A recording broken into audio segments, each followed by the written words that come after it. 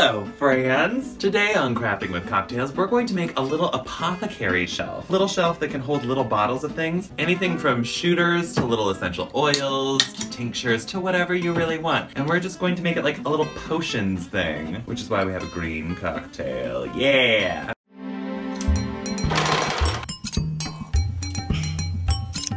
Gonna move this out of the way because last time I spilled shit everywhere.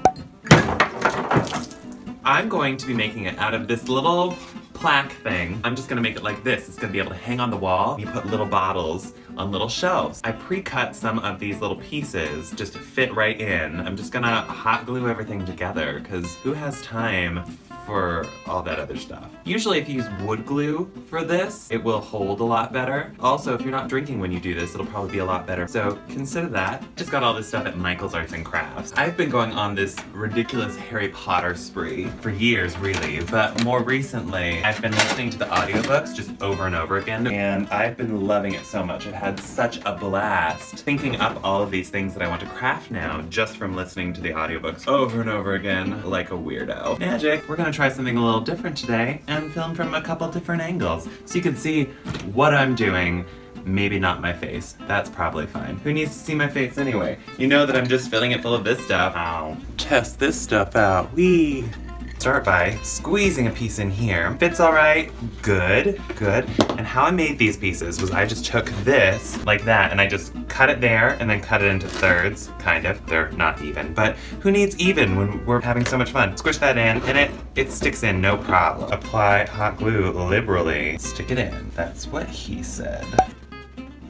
I have all of these bottles of essential oils. Also, I have shooters, and they need a slightly bigger shelf as well. So maybe, nope, that's in there pretty tight. So hot glue should work really well, guys. So the bottom shelf will be for small bottles, like these, or like these. Oh, see, perfect. I think we'll put the second shelf right around this area. Beautiful.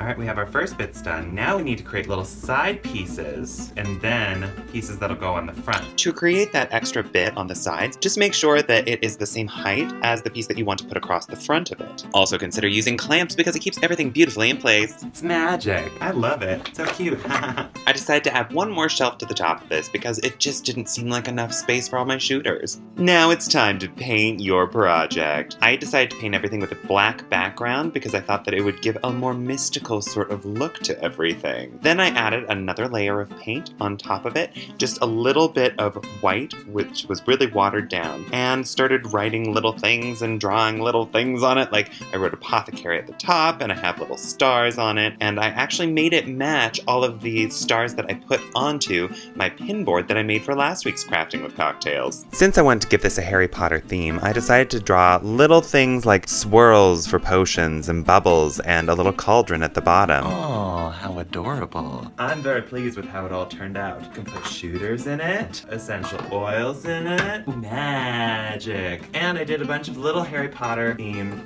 things. So here's some little bubbles right above the apothecary sign, and then there's some candles that are right above a little scales, and then there's little swirly magic thingies right above the Felix Felicis. It's a cauldron with the little stars from the Harry Potter books. That's at the top of every page. I thought it was kind of cool. Let's put it up. Lighting by Zane. Done and done. Zane's here, and he's filming the last little bit for me. So here it is, and I'm gonna put it on my new pin board. Magic. Look at how cute it is, and it matches the edges of my new pin board. God, I'm adorable. So I hope you enjoyed this episode of Crafting with Cocktails. If you did, make sure you hit the subscribe button up above. If you didn't, then what the hell? What have you been watching? It clearly wasn't this. Hey, if you end up making your own apothecary shelf, send me a tweet or something. It'll be great. I will see you guys next time. Wait, what do I say? I don't remember the things that I say. We'll just get all really close. Wink. I'm good. Hi, Zane. Thanks for doing lighting with my vacuum cleaner. You're so welcome. So welcome.